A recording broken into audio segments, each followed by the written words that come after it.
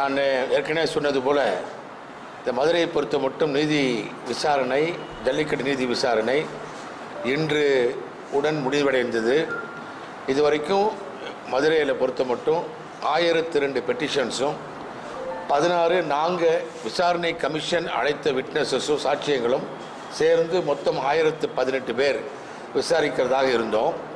அதில் நாங்கள் சம்மன் சமைச்சு வராதவங்க 257 பேர். அதை தவிர மொத்தம் 516 பேர் ஒரே மாதிரி நிகழ்வை ஒரே மாதிரி அஃபிடவிட் போட்டிருந்தாங்க. அதனால் அவங்களெல்லாம் வேண்டான்னு சொல்லி ஒதுக்கிட்டு மொத்தம் நாங்கள் பாக்கி உள்ளவர்கள் அத்தனை பேரையும் கூப்பிட்டு அழைத்து விசாரித்திருக்கிறோம். இந்த வராதவர்கள் போக 512 ஒரே மாதிரியான பிரமாண வாக்குமூலத்தினை நாங்கள் ஏற்றுக்கொள்ளவில்லை. ஏன்னா ஒரே நிகழ்வை பற்றி 10 பேர் பேசின அவசியம் கிடையாது. ஆக மொத்தம் நாங்கள் இங்கே விசாரிக்கிறது இன்றையோடு இன்றைக்கி பார்த்திங்கன்னா 3 நாளில் மொத்தம் 50 பேர். இன்றைக்கி 14 பேர், நேற்று 14 பேர், 22, முதல் நாள் 22 பேர், மொத்தம் 50 பேரை விசாரித்து முடிச்சிட்டோம். இனிமேல் விசாரணை மதுரையை பொறுத்த மட்டும் இல்லை, நாங்களும் அழைக்க வேண்டியவர்களாம் வந்து விட்டார்கள். பெட்டிஷன் கொடுத்தவங்களையும் நாங்கள் விசாரிச்சிட்டோம். இனிமேல் சென்னையை பொறுத்த மட்டும் மார்ச் வரைக்கும் டேட்டு கொடுத்துருக்கோம். அவங்கள மார்ச் வரைக்கும் விசாரிச்சுட்டு அதன் பிறகு எங்களுடைய என்கொயரி போட்டு நாங்கள் ஆரம்பிச்சிருவோம்.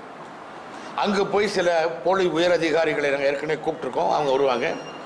ஏற்கனவே அழைத்து வராதவர்கள் சில டேட்டு கேட்டிருந்தாங்க, அவங்களுக்கு கொடுத்துருக்கோம். அவங்க வந்தாங்கன்னா அவங்கள வச்சு நாங்கள் விசாரிக்க போகிறோம்.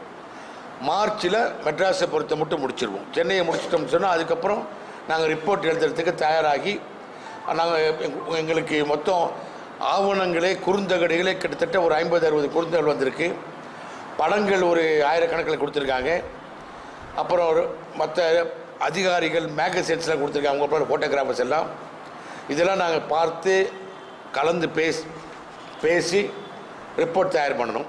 இதுக்கு எப்படி ஒரு குழந்தை 4-5 மாதம் ஆகும். அரசுன்னு ஒருத்தர் வந்தார், ஜல்லிக்கட்டு தலைவர் திரு ராஜசேகர் அவர்கள் வந்தார்கள். காங்கேயத்திலேருந்து அவர் கோயம்புத்தூர்லேருந்து கோயம்புத்தூருக்கு வந்தார். இந்த மாதிரி முக்கியமான இந்திய பொறுத்த பார்த்தீங்கன்னா ராஜசேகர் அவர்கள், அப்புறம் அம்பலத்தரசு, இந்த மாதிரி ஜல்லிக்கட்டு அமைப்பை சார்ந்தவர்கள்.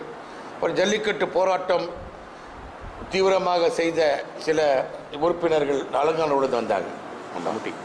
போலீஸை குறை சொல்லலை, அவங்க எடுத்த நடவடிக்கை சரின்னு தான் சொல்கிறாங்க. ஆனால் அதே இடத்துலேருந்து வந்த சில நபர்கள் அவங்களாம் வெளியேருந்து வந்தவர்கள். அவங்க நாங்கள் பாதிக்கப்பட்டோம், அடிக்கப்பட்டோம், நாங்கள் கேட்டதெல்லாம் நியாயமான கோரிக்கை, எங்கள் கோரிக்கை ஏற்றுக்கொள்ளாமல் எங்களை அராஜகமாக அடித்து விரட்டினார்கள் சொல்லிட்டு அவங்க சொல்கிறாங்க. ஸோ இதை இரு பக்கமும் இருக்குது. எங்களை பொறுத்த மட்டும் 23/1/17 நடந்த சட்ட ஒழுங்கு பிரச்சனை பற்றி தான் நாங்கள் கேட்டுக்கிட்டு இருக்கோம். இதனால் ஜல்லிக்கட்டு நடத்த வேண்டிய காலத்தில் நடத்த முடியாமல் போனதுக்கு காரணம் காவல்துறை அல்ல, வெளியே வந்த ஆளுங்கிறாங்க.